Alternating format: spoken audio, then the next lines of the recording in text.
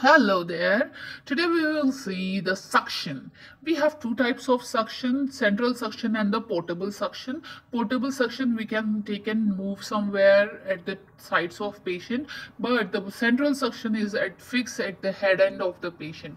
So here we are having a container which will be connected to the tubings, and to the suction port it will be connected along with your pressure setups. So this is the empty container and it is connected to the central suction.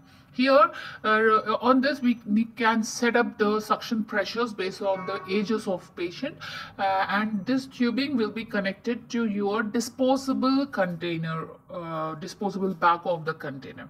So here how you are going to replace it is like this. The empty bag you will take, you will fill it in your empty container, then you will fix it, make it tight fix so that no air leak must be there.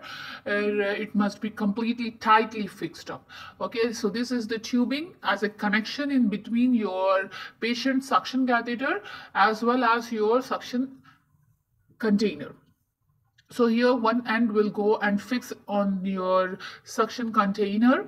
Okay, as I said, if there is air leak, suction is a negative pressure. If there is any air leak, it will not able to apply the negative pressure to drain the suctions out. Okay, so what we need to do is we need to be keeping very tightly fixed. So this is how you will be placing it in the patient side on the walls hanging, because if it is hanging it will not disturb you during the time of procedure. So this is the suction catheters what you will be using. So different Frenches are there.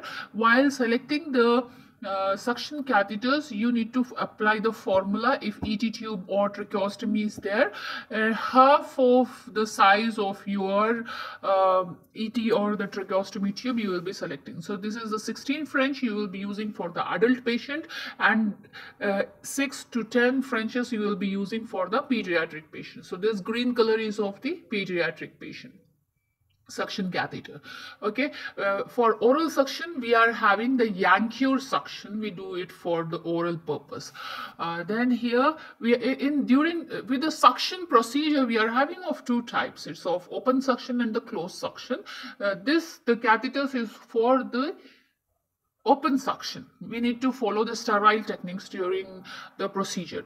Then another we have the closed suction. In that no need to follow the sterility of the procedure, because it is already the suction catheter is in the cover, so you don't need to follow the sterility during that procedure.